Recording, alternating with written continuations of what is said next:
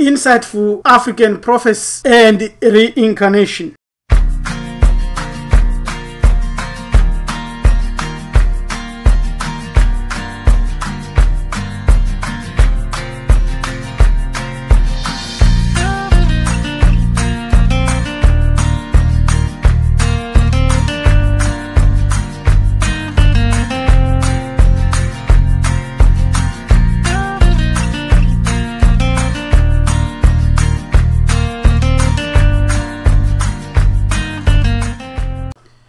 The real matter of contention today, millions of black brothers and sisters, the weightiest matter in their spirituality is answering what happens to us when we die. To the awakened brothers and sisters who have seen through the lies of Christianity, Judaism, Islam, and all so-called Eastern religions, is the matter of death which causes them to adopt a Hindu perspective. You see, here it's only you and your deeds. That's what we think, that's what we conceptualize. And then we have to query, where is your money? Where is your power? Where is your arrogance? We also know, and this we must grasp, that the bar is the soul, or many other souls, then two is the flesh. And now we know that when we say the soul dies, we know that it goes in the grave. And what goes in the grave, we know that is then two.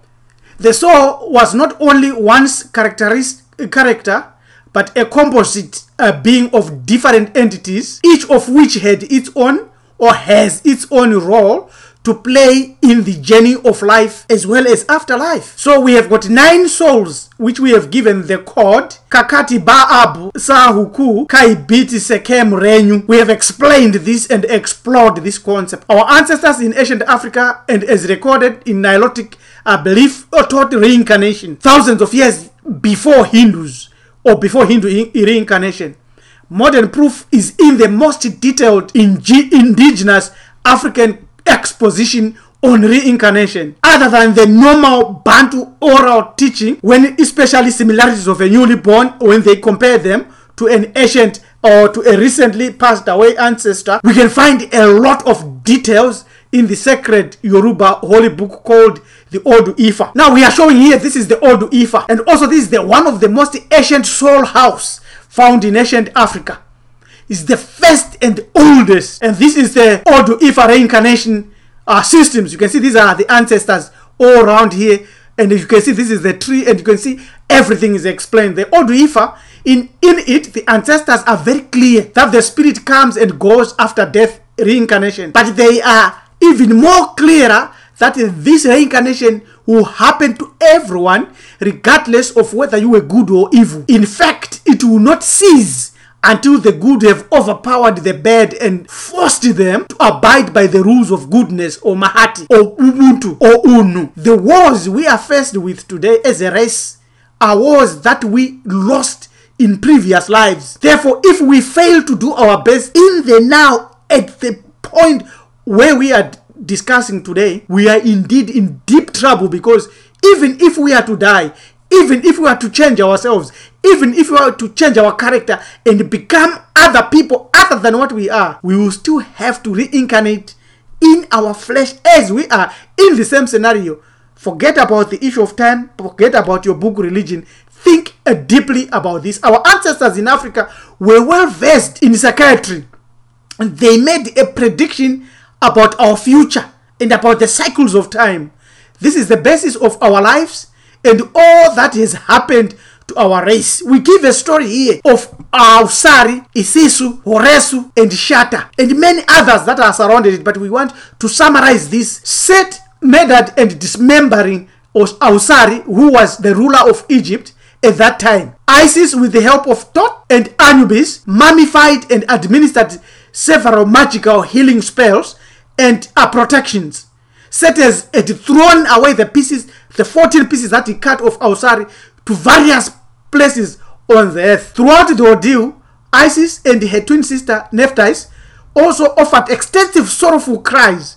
That's what we do as Africans. We cry, we mourn, and angry pleas. That's exactly African, which helped reanimate Osiris when combined. So we should cry, we should release our emotions, because it reanimates the dead. Let us not be gentlemanly about it. When someone we love dies, let us mourn them thoroughly and shed tears for them. That is African, that is our culture. So the obvious, we have to identify the characters here. Osiris, Ausari, you will not be left behind. Set, shatter, evil. Isis, Isisu, our mother. Horasi, Horesu, sky power, or clouds, or heavenly. Osiris, we now reinterpreting this and putting it into a proper, correct prophecy to disprove that modern teachers, modern prophets, modern evangelists, modern imams, modern wise gurus, modern prognosticators, or anyone who has said they can prophesy about the future, if it is not based on this story, they are lying. Ausari is the primeval king of ancient Egypt in Africa, simply meaning that it's Archean era or eukaryotic of the earliest time in history, or original DNA of Africans, original identity of Africans. All this reinterpretation, I got it from my friend, my teacher, my mentor, the teacher and psychologist, East Africa. I give all credit to him. Set represents a race that brings chaos and overturns the thrones of the African humanity. These are the races that have come all over Africa and completely vanquished us, and they still continue to do that. Isis is the African female characterization of fertility, meaning only she alone can reproduce human genes or human identity or human DNA. That's obvious. That's a black woman. That's the goddess. The scattered pieces of Ausari means the dissociative identity disorder and scattered fragments of the African man's identity and mentality. Posthumous conceive as one. That means that while the African man is mentally dissociated, can't identify himself through slavery, colonization, and mentally dead, which is what is the mental dissociation, that is dissociated from the true self, the black woman will still conceive a child or children or race with him during these hard times. And Set is mentally ruling the world at that time with his colonial, oppressive, enslaving mentality, which will put the African minds and their identities in chaos. So Set or Shatter, there he is. You see him there. Set represents chaos and the invaders of Africa. Set's color is reddish. Set was represented or is represented by a big-eared imaginary animal with red hair resembling a donkey or maybe an aardvark. He is Lord of Lower Egypt. It means the lowest state or your lower state of being. He is the Lord now. Set was married to Nephthys, was exiled, was in the desert. Desert means deprived of life, no life. Set had no children, right? We know also that there was Heru or Horus or Horesu. Horus is the product of the union of Isis and Ausari. Mentally vulnerable African boy or African race that is raised by the African woman in slavery or under Jim Crow or apartheid or colonialism or religious confusion, which is there today.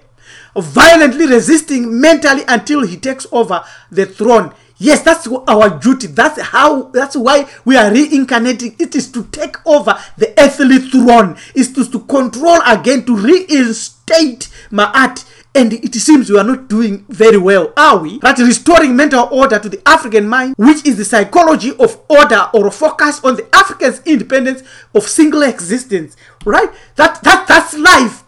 Why did they remove reincarnation from the holy books, especially the Bible? This is very critical. I wish I could emphasize that. Please follow me here. I give credit to Konsunok of Kushat Hermetic Spiritual Science. You can find him on Facebook and many other places. There is also no deity coming to save you. So that is a lie from the bed.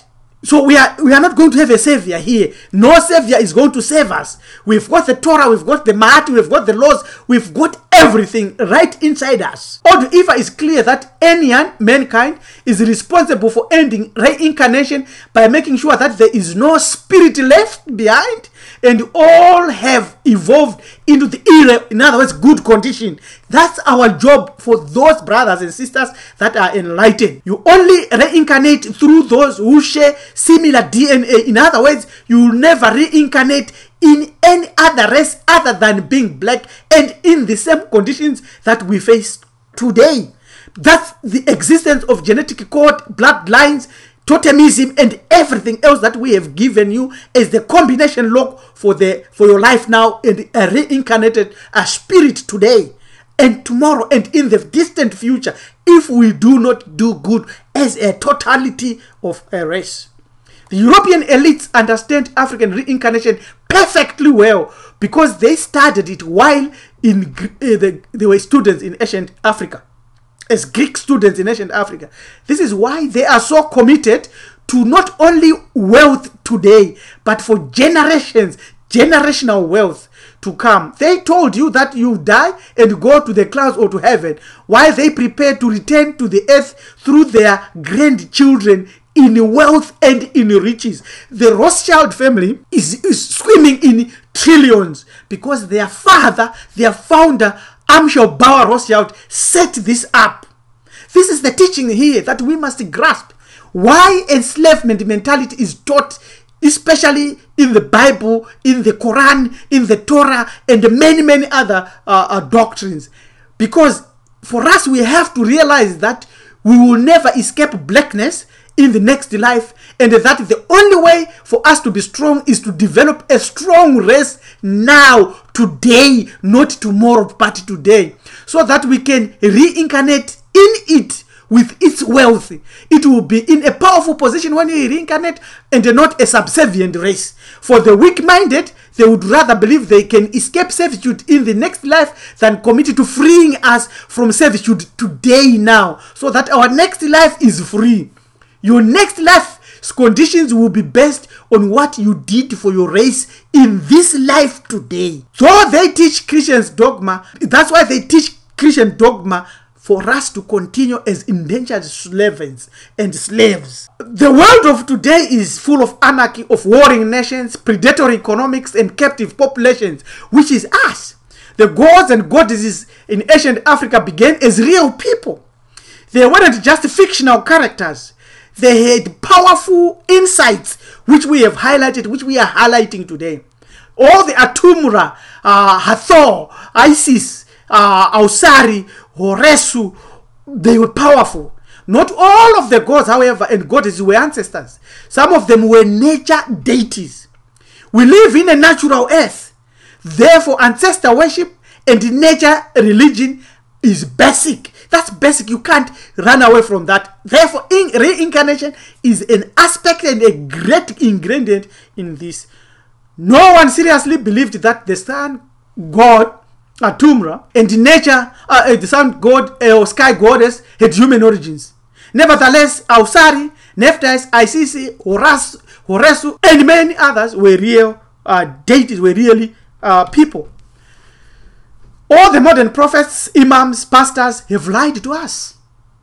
I invite you to analyze this interpretation that we have given today. Review this video and meditate on it again and again.